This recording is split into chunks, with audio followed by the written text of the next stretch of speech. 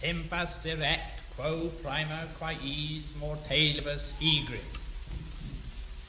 Tempus erat, quo prima quaes mortalibus egris. And so returned to work. The MA gown, alphas and betas, central heating, floor polish, Demosthenes on the crown, and Oedipus at Colonus. And I think of the beginnings of other terms, coming across the sea to unknown England, and memory reaffirms that alarm and exhilaration of arrival. White wooden boxes, clatter of boots, a smell of changing rooms, lifebuoy soap and muddy flannels, and over all a bell dragooning us to dormitory or classroom, ringing with a tongue of frost across the bare benches and desks escutcheoned with initials. We sat on hot pipes by the wall, aware of the cold in our bones, and the noise and the bell impending. A fishtail gas flare in the dark latrine, chalk and ink and rows of pegs and lockers. The war was on, maize and margarine, and lessons on the map of Flanders. But we had our toys, our electric torches, our glass dogs and cats, and plasticine and conkers, and we had our games. We learned to dribble and pass in jerseys striped like tigers. And we had our make-believe. We had our mock freedom in walks by 2s and 3s on Sunday. We dug out fossils from the yellow rock or drank the Dorset distance. And we had our little tiptoe minds, alert to jump for facts and fancies and statistics, and our little jokes of Billy Bunter dirt and a heap of homemade dogma.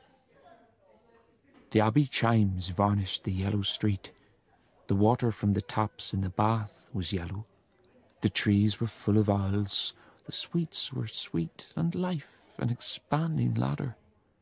And reading romances we longed to be grown up, to shoot from the hip and marry lovely ladies, and smoke cigars and live on claret cup and lie in bed in the morning, taking it for granted that things would still get better and bigger and better and bigger and better, that the road across the hill led to the Garden of Eden.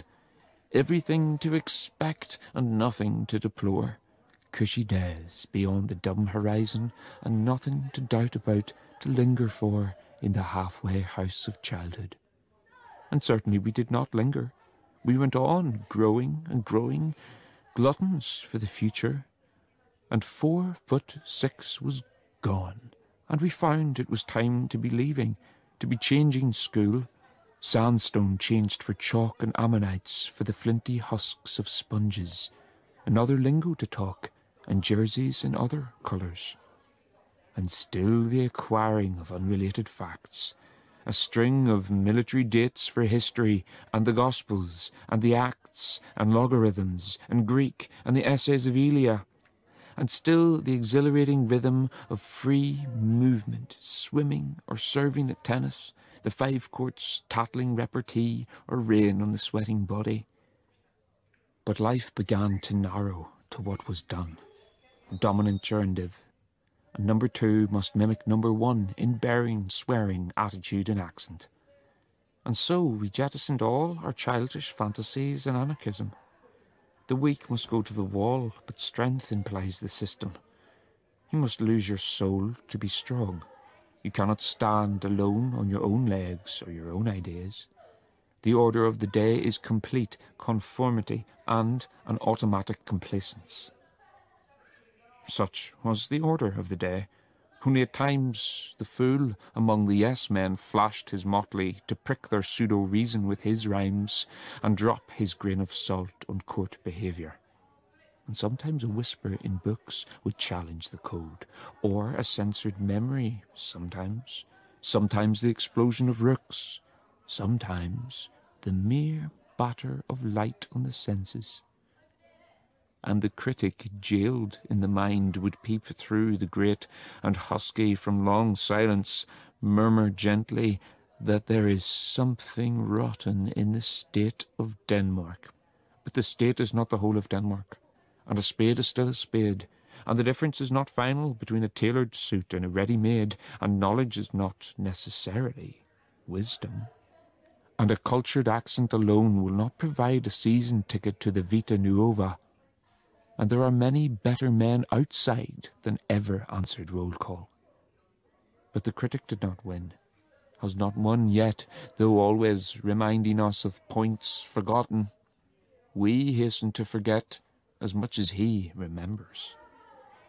And school was what they always said it was, an apprenticeship to life, an initiation, and all the better because the initiates were blindfold. The reflex action of a dog or sheep being enough for normal avocations, and life rotating in an office sleep as long as things are normal, which it was assumed they would always be. On that assumption terms began and ended, and now, in 1938 AD, term is again beginning.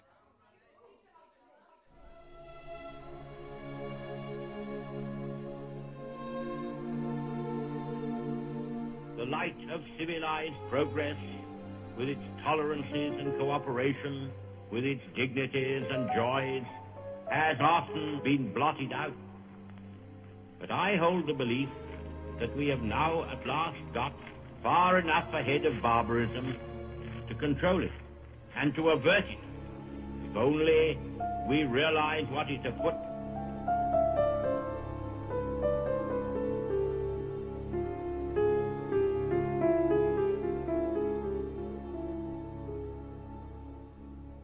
But work is alien. What do I care for the master of those who know too much? I am too harassed by my familiar devils, by those I cannot see, by those I may not touch, knowing perfectly well in the mind, on paper, how wasteful and absurd are personal fixations, but yet the pulse keeps thrumming, and her voice is faintly heard through walls and walls of indifference and abstraction, and across the London roofs, and every so often calls up hopes from nowhere, a distant clatter of hooves, and my common sense denies she is returning, and says, if she does return, she will not stay. And my pride, in the name of reason, tells me to cut my losses and call it a day, which, if I had the cowardice of my convictions, I certainly should do, but doubt still finds a loophole to gamble on another rendezvous. And I try to feel her in fancy, but the fancy dissolves in curls of mist, and I try to summarize her, but how can hungry love be a proper analyst? For suddenly I hate her, and would murder her memory if I could, and then of a sudden I see her sleeping gently, inaccessible in a sleeping wood, but thorns and thorns around her, and the cries of night, and I have no knife or axe to hack my passage back to the lost delight. And then I think of the others, and jealousy riots in impossible schemes, to kill them with all the machinery of fact and with all the tortures of dreams. But yet, my dear, if only for my own distraction, I have to try to assess your beauty of body, your paradoxes of spirit, even your taste in dress, whose emotions are an intricate dialectic, whose eagerness to live a many-sided life might be deplored as fickle, unpractical, or merely inquisitive. A superficial comment, for your instinct sanctions all you do, who know that truth is nothing in abstraction, that action makes both wish and principle come true, whose changes have the logic of a prism, whose moods create, who never linger haggling on the threshold to weigh the pros and cons until it is too late. At times intractable, virulent, hypercritical, with bitter tongue, over-shy at times, morose, defeatist, at times a token that the world is young, given to overstatement, careless of caution, quick to sound the chimes of delicate intuition, at times malicious and generous at times, whose kaleidoscopic ways are all authentic, whose truth is not of a statement but of a dance, so that even when you deceive, your deceits are merely technical and of no significance. And so, when I think of you, I have to meet you in thought on your own ground. To apply to you my algebraic canons would merely be unsound, and, having granted this, I cannot balance my hopes or fears of you in pros and cons. It has been proved that Achilles cannot catch the tortoise. It has been proved that men are automatons. Everything wrong has been proved. I will not bother any more with proof. I see the future glinting with your presence, like moon on a slate roof, and my spirits rise again. It is October, the year god dying on the destined pyre, with all the colours of a scrambled sunset and the funeral elegance of fire in the grey world, to lie cocooned but shaping his gradual return. No one can stop the cycle. The grate is full of ash, but fire will always burn. Therefore, listening to the taxis, in which you never come, so regularly pass, I wait, content, banking on the spring and watching the dead leaves canter over the dowdy grass. I have been out in the zones being occupied through the Czech troops moving back as they evacuate. Prague itself is very quiet. The people talk a great deal, solemnly, quietly, rather reservedly about what has happened to them and what is happening to their country. And there are some extra police about. There are refugees up in the big stadium on the hill above the left bank of the river. These days are misty, insulated, mute like a faded tapestry, and the soft pedal is down, and the yellow leaves are falling down, and we hardly have the heart to meddle any more with personal ethics or public calls. People have not recovered from the crisis. Their faces are far away. The tone of the words belies their thesis. For they say that now it is time unequivocally to act, to let the pawns be taken, that criticism, a virtue previously, now can only weaken, and that when we go to Rome we must do as the Romans do, cry out together for bread and circuses, put on your togas now, for this is Roman weather. Circuses of death, and from the topmost tiers a cataract of goggling, roaring faces. On the arena sand, those who are about to die try out their paces. Now it is night. A cold mist creeps. The night is still and damp and lonely. Sitting by the fire, it is hard to realize that the legions wait at the gates, and that there is only a little time for rest, though not by rights for rest. Rather for wetting the will, for calculating and compromise between necessity and wish, apprenticed late to learn the trade of hating. Remember the sergeant barking at bayonet practice when you were small. To kill a dummy, you must act a dummy, or you cut no ice at all. Now it is morning again, the 25th of October. In a white fog the cars have yellow lights. The chill creeps up the wrists, the sun is sallow, the silent hours grow down like stalactites. And reading Plato talking about his forms, to damn the artist touting round his mirror, I am glad that I have been left the third best bed and live in a world of error.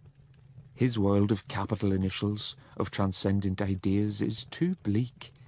For me, there remain, to all intents and purposes, 7 days in the week, and no one Tuesday is another, and you destroy it if you subtract the difference and relate it merely to the form of Tuesday.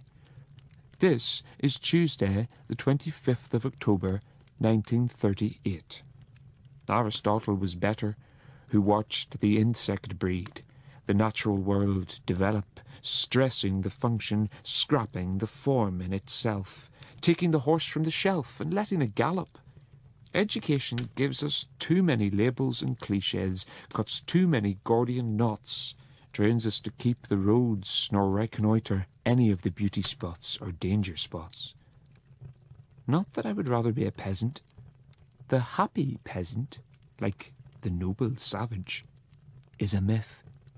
I do not envy the self-possession of an elm tree, nor the aplomb of a granite monolith. All that I would like to be is human, having a share in a civilized, articulate, and well-adjusted community where the mind is given its due, but the body is not distrusted. As it is, the so-called humane studies may lead to cushy jobs, but leave the men who land them spiritually bankrupt, intellectual snobs. Not but what I am glad to have my comforts. Better authentic mammon than a bogus god.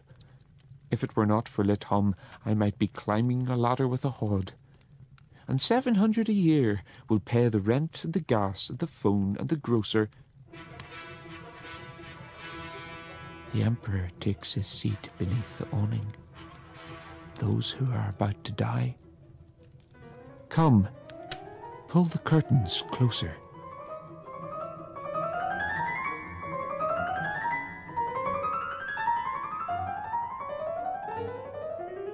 The Fascist Grand Council ended its meeting at Rome in the early hours of this morning. In a communique issued afterwards, the Council sent a message of goodwill to Japan after the victories at Canton and Hankow.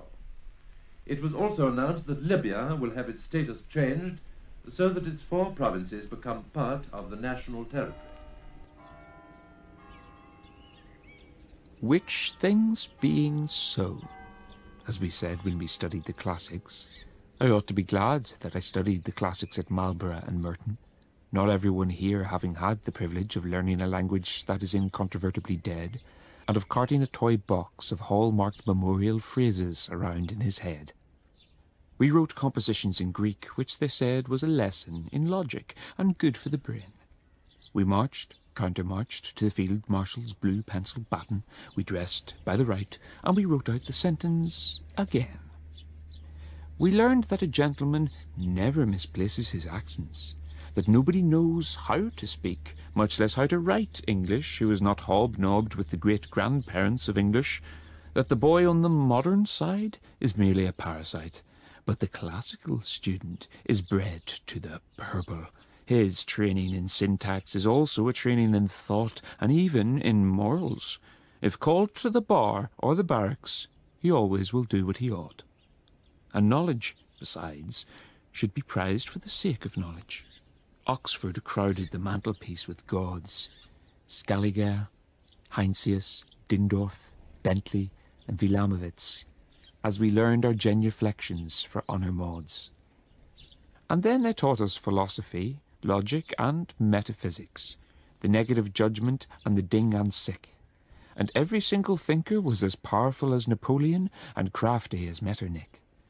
And it really was very attractive to be able to talk about tables, and to ask if the table is, and to draw the cork out of an old conundrum and watch the paradoxes fizz. And it made one confident to think that nothing really was what it seemed under the sun, that the actual was not real, and the real was not with us, and all that mattered was the one.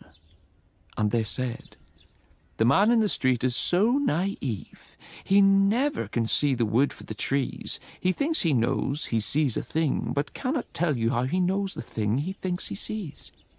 And oh, how much I liked the concrete universal.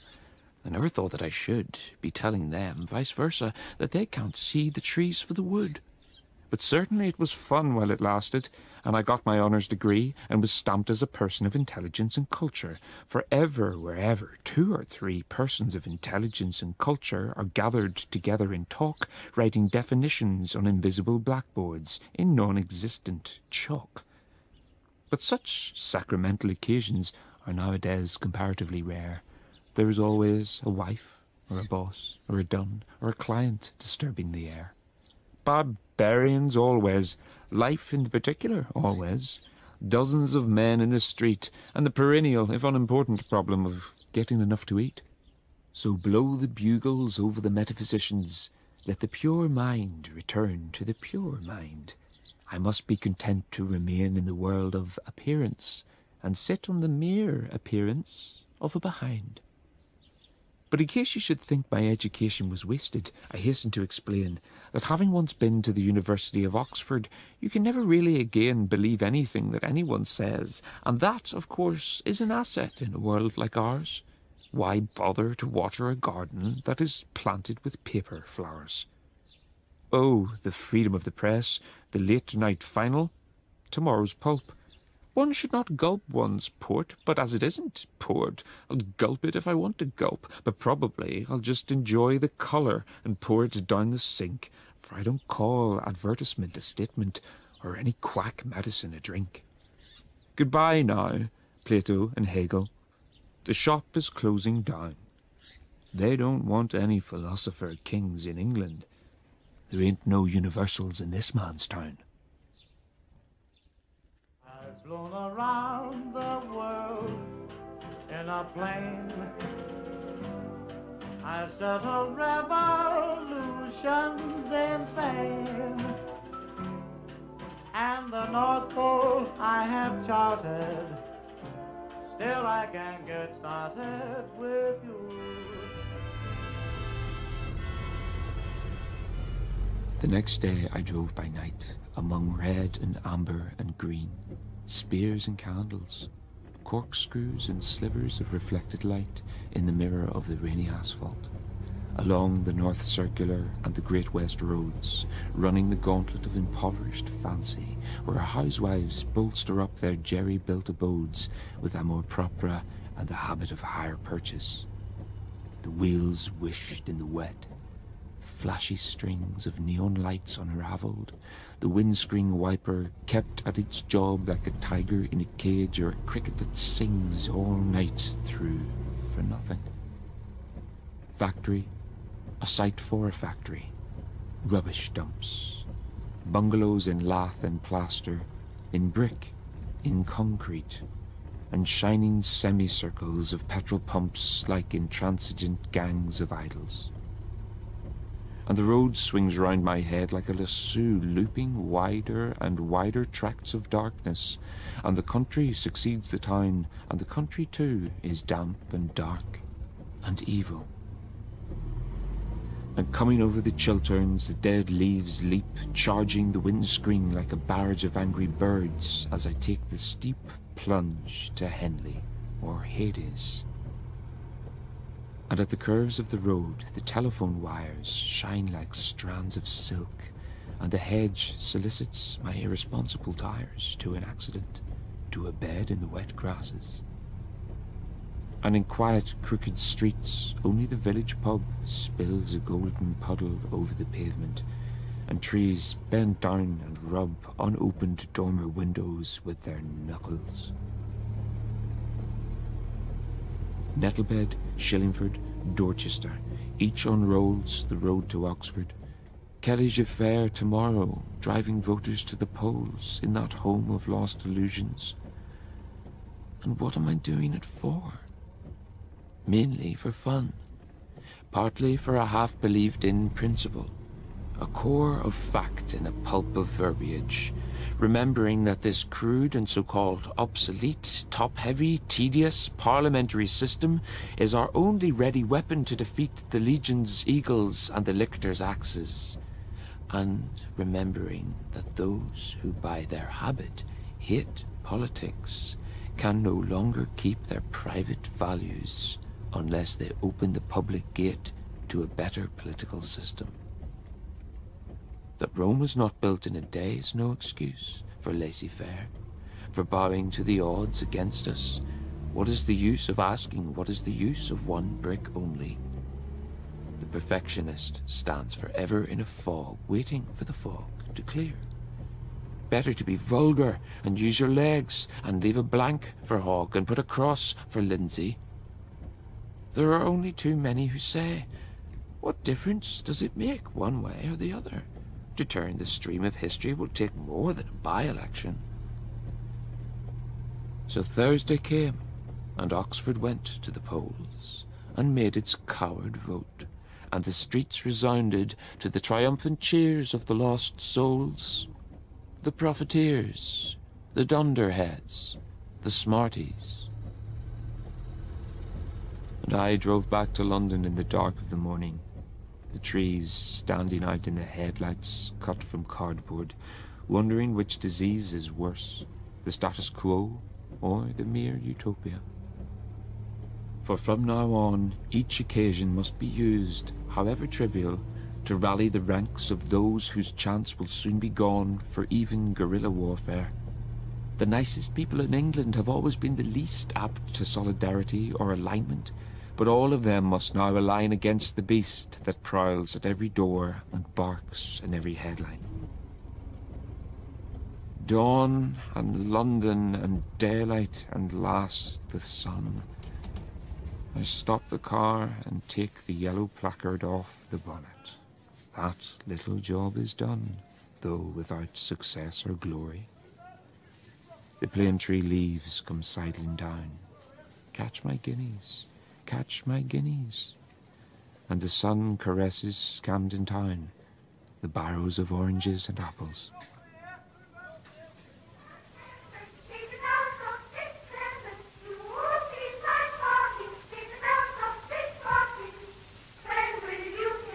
Yesterday, we broadcast a reminder on the proper way to take care of the gas masks that have been distributed, and a warning against such strange misuses as testing the masks in gas ovens and by the exhaust pipes of motor cars.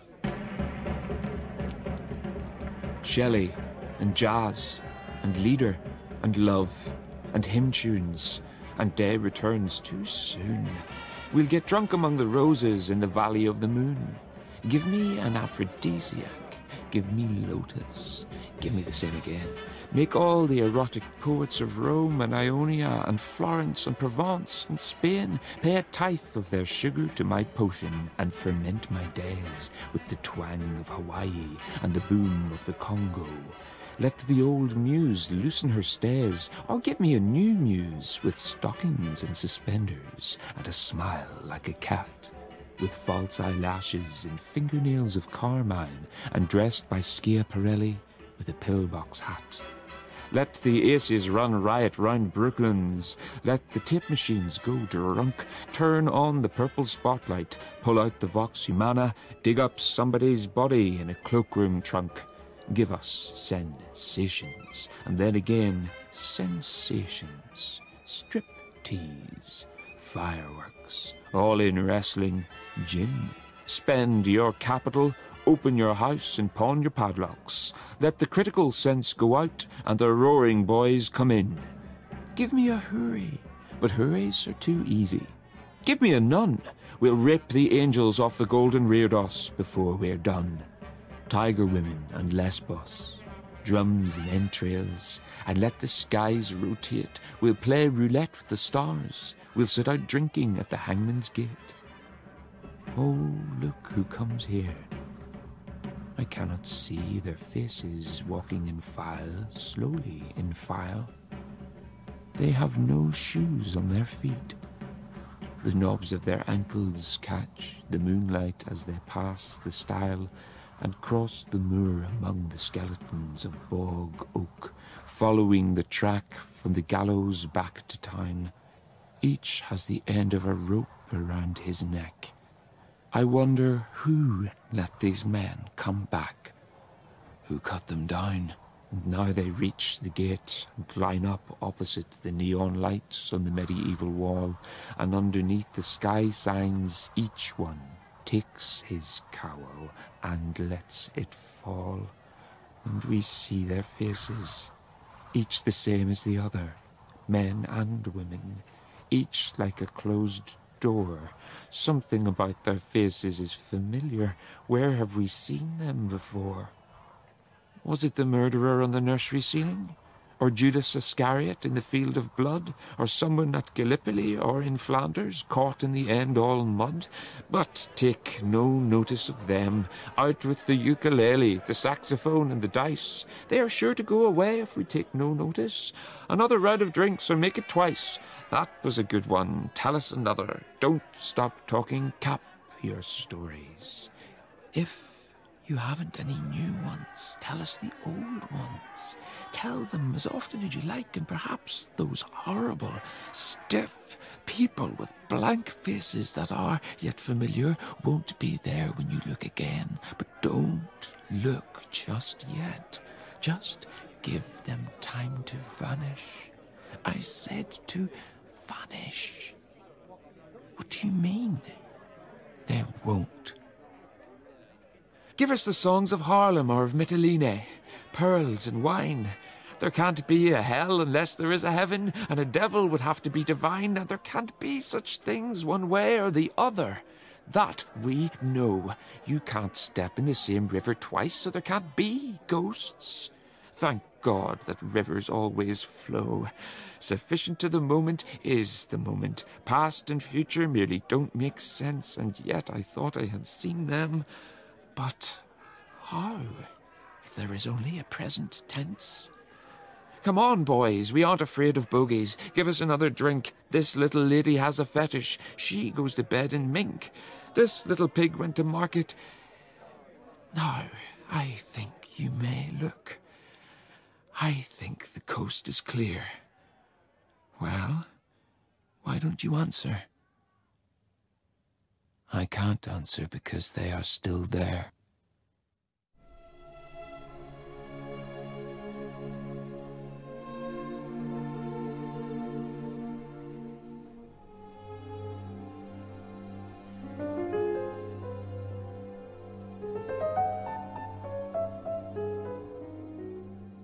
Nightmare leaves fatigue. We envy men of action who sleep and wake, murder and intrigue, without being doubtful, without being haunted. And I envy the intransigence of my own countrymen who shoot to kill and never see the victim's face become their own, or find his motive sabotage their motives. So reading the memoirs of Maud Gonne, daughter of an English mother and a soldier father, I note how a single purpose can be founded on a jumble of opposites. Dublin Castle, the viceregal ball. The embassies of Europe, hatred scribbled on a wall. Jails and revolvers. And I remember, when I was little, the fear bandied among the servants that Casement would land at the pier with a sword and a horde of rebels, and how we used to expect, at a later date, when the wind blew from the west, the noise of shooting starting in the evening at 8 in Belfast in the York Street district, and the voodoo of the orange bands drawing an iron net through darkest Ulster, flailing the limbo lands, the linen mills, the long wet grass, the ragged hawthorn. And one red black with the other red white, his hope, the other man's damnation. Up the rebels, to hell with the Pope, and God save, as you prefer, the King or Ireland. The land of scholars and saints. Scholars and saints, my eye. The land of ambush, purblind manifestos, never-ending complaints, the born martyr and the gallant ninny, the grocer drunk with the drum, the landowner shot in his bed, the angry voices piercing the broken fanlight in the slum, the shawled woman weeping at the garish altar. Kathleen Nahulan. Why must a country, like a ship or a car, be always female, mother, or sweetheart? A woman passing by, we did but see her passing. Passing like a patch of sun on the rainy hill, and yet we love her forever and hate our neighbour, and each one in his will binds his heirs to continuance of hatred. Drums on the haycock, drums in the harvest, black drums in the night shaking the windows. King William is riding his white horse back to the Boyne on a banner. Thousands of banners, thousands of white horses, thousands of Williams waving thousands of swords and ready to fight till the blue sea turns to orange.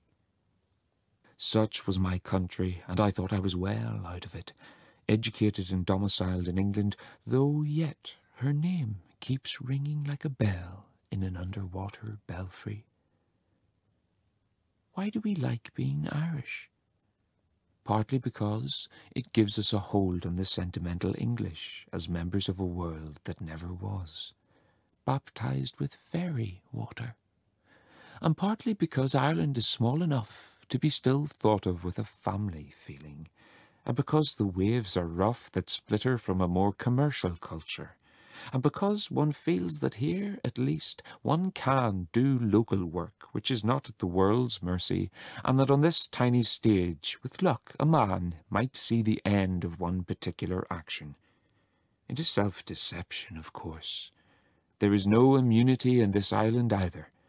A cart that is drawn by somebody else's horse and carrying goods to somebody else's market, the bombs in the turnip sack, the sniper from the roof, Griffith, Conley, Collins, where have they brought us? Ourselves alone? Let the round tower stand aloof in a world of bursting mortar. Let the school children fumble their sums in a half-dead language. Let the censor be busy on the books, pull down the Georgian slums. Let the games be played in Gaelic. Let them grow beet sugar. Let them build a factory in every hamlet. Let them pigeonhole the souls of the killed into sheep and goats, patriots and traitors. And the North, where I was a boy, is still the North, veneered with the grime of Glasgow. Thousands of men whom nobody will employ, standing at the corners, coughing.